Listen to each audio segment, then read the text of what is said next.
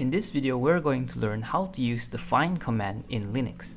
So as you can see, I have the Dolphin File Explorer open on the left side of the screen so that it is easier for us to visualize how the command works. So as you can see, I'm currently in the Documents directory. Now, let us start by looking for a file or a directory with a name given. So in this example, let's try to look for the folder find tutorial. All we have to do is type in find, the current directory, and give it the option or parameter name followed by the name that we want. So as you can see, it shows us that there is a file with the name find tutorial. We can also use wildcards in case that we are not sure or we are not aware of the full name of the file that we are looking for. Now let us move into the find tutorial folder and look at the files within. Now as you have noticed, we have multiple text files and Python files with similar names. This is where find and wildcard characters come in handy. So let's say we want to find all the files that contains the name doc. We can use find followed by the current path followed by the parameter name, and in quotes we put doc followed by a star. We can also do the same for files that contains the word script. Now let's look at how we can search for files using the -type parameter. We can search for files or folders using the -type parameter and passing in the type of file that we are looking for. D stands for directory or F for file. So if we pass in find current path -type D, it will return the folders in the current directory as well as the subfolders within those directories. Similarly, if we type in -type F, it will return all the files in the current directory as well as the files in these subdirectories. We can also combine the two name and type parameter to find specific folders or files. For example, let's say we want to find the folder Python. So we can pass in the name parameter with Python and the type to be a directory. So it will return the exec folder for us. Next, let's look at how we can use mindepth and maxdepth. The value that you provide into mindepth will be the folder level that it starts looking for files. So for example, we can see that the Python folder contains multiple Python files within, and there is another subdirectory called level 2. So in my terminal, I will confirm that I am currently in the find tutorial directory. Now, I'm going to use find starting from the current directory and passing in a mindepth value of 2, followed by the file name containing a .py extension. It will return all the files within the Python directory or the text directory and below. Notice that all the current script files within this directory is not returned. Similarly, if we increase the mindepth by 3, it will further go down a level. So now it is only showing all the Python scripts that are located within the level 2 folder, which is a subfolder within the Python directory.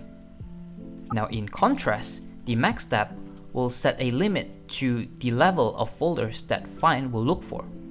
Now if we use find starting from the current directory and look for files that contains the extension .py, it will return the files in the current directory, in the subdirectories, and in subdirectories under those subdirectories.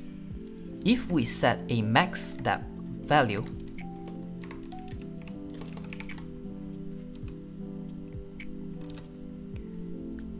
it will limit the level of directories that find will look for. So let's say that we set the maxdepth level to 2. As you can see, the scripts that are under the level 2 subdirectory, which is within the Python directory, is not showing up. This is because we have set the maxdepth equal to 2. Now, let's look at how we can use the -exec parameter to execute commands on the folders or files that we have successfully returned using the find command. First, let's take a look at all the files and folders within our find tutorial directory. So as you can see, within our Python directory, we have another subdirectory level 2 as well as multiple Python scripts in this directory. Within the level 2 directory, we can see more Python scripts.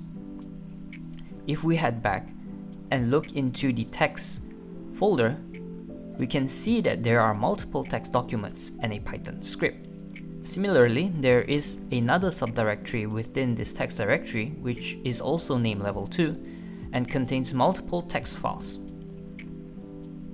If we want to delete all the Python files within this whole tree folder, we can simply do that by using find, starting from the current directory, followed by the parameter name, and we pass in the wildcard.py to indicate that we only want to search for files that ends with .py,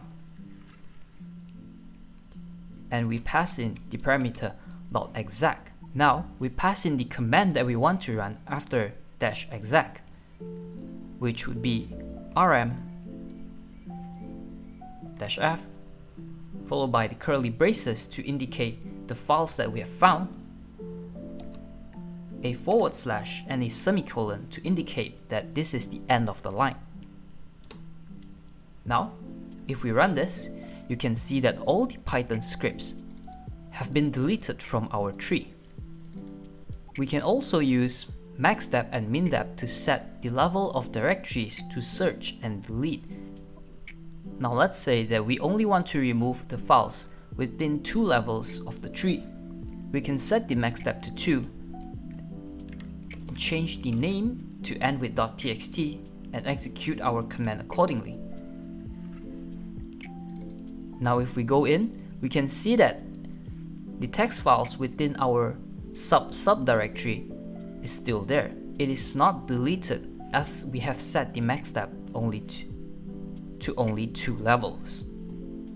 So that's it for this tutorial. If you found this video helpful, don't forget to hit like and subscribe.